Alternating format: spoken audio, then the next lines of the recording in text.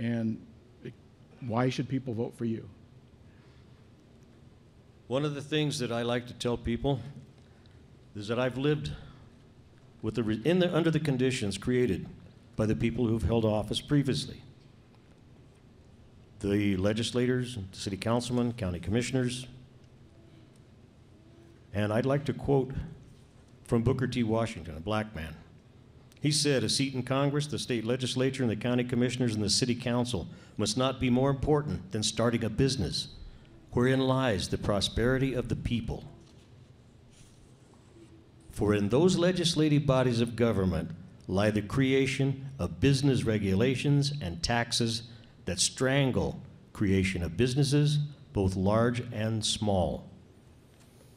This gentleman said that in 1900, and today it rings just as true as it can. Folks, this is what I want to do as your representative. I want to create the lack of strangulation and taxation on our businesses. I want to remove the burden from what it needs to, from the businesses that are having a tough time investing and hiring, spending their savings and their earnings.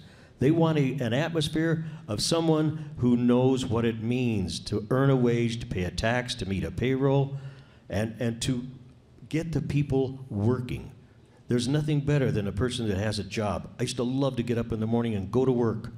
There are so many people now in our county, in our city, in our state that do not have that. And there was an article in the Chieftain about how people are depressed because of that condition. One of the things I want to do is relieve that burden from the people.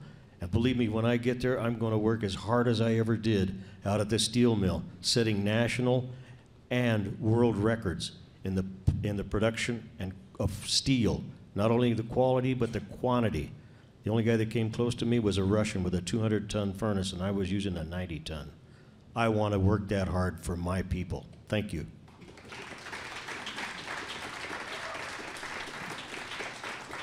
Leroy? Thank you, Steve.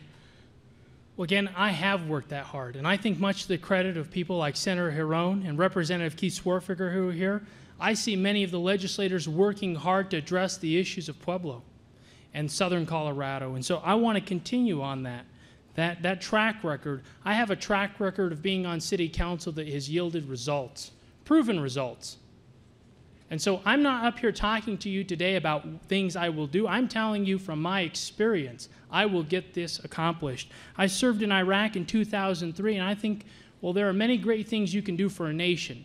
Nothing, in my opinion, comes close to serving in the armed forces in defense of our Constitution and the Americans who reside in this country.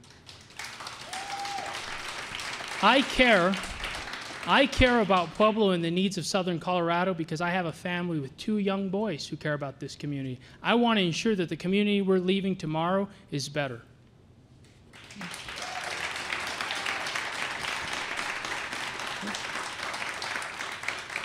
Okay.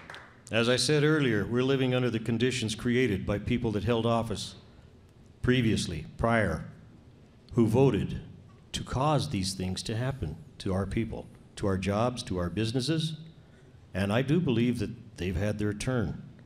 They've tried their shot at it, and the results speak for themselves. 12% unemployment here in Pueblo. And in the county, the Office of Labor Market Information put this out. The not employed rate is the percentage of individuals over 18 who are ready, willing, and able to be employed, but are unable to find employment as determined by the State Department of Labor.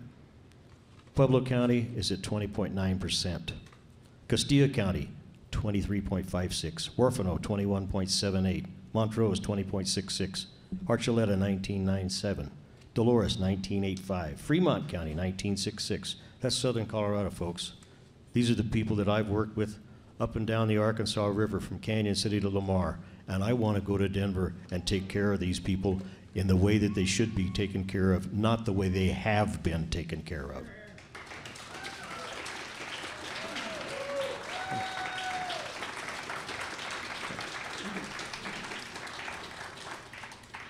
Okay, we'll now have closing remarks. If you recall at the beginning, we said that Leroy would begin and then Jerry would conclude. So our first closing remark will be from Leroy.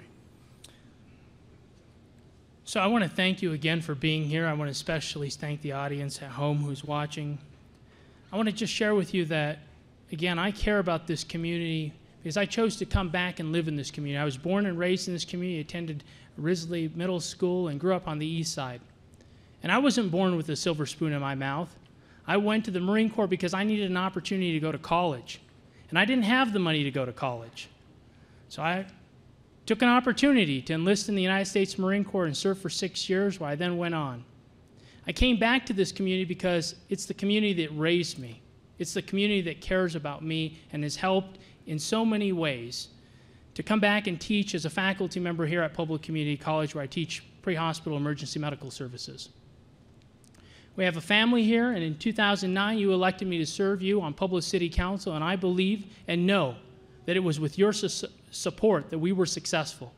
And I pledge to you tonight to continue that tradition of serving you, listening to you, accomplishing goals and tasks that are driven by you. So tonight, I thank you again for joining us. Wish you a great evening.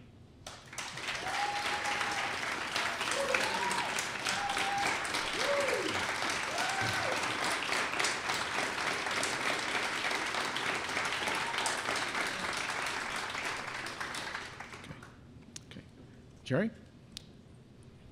When the people vote to give me the privilege of exercising the responsibilities of representing House District 46, I will work to remove the government burdens, stumbling blocks, and obstacles so the people and their businesses can prosper again. I want to go up there and to work to relieve all of those conditions that have been placed on us down through the years by prior office holders and their poor efforts at running our economy and taking care of our small businesses and our workers. This is one of the things that I look up and see my county, my city, my state going into hard times again. Folks, I don't want it to be that way again. And I guarantee you, when I get up there, I will be the hardest worker you have ever seen.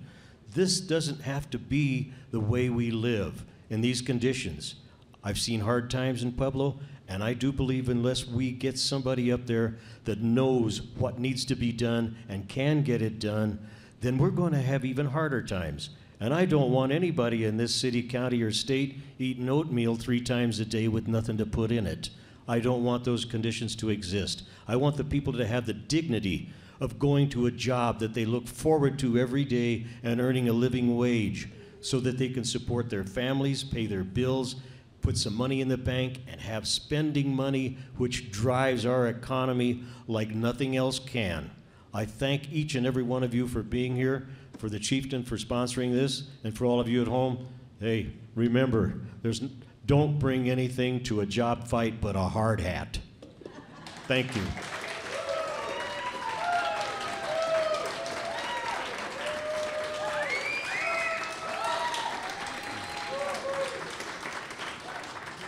Okay. Ladies and gentlemen, thank you very much. That concludes our first forum. We're going to take a break, get a breath of fresh air, and then we'll be back in about 5 or 10 minutes. Thank you.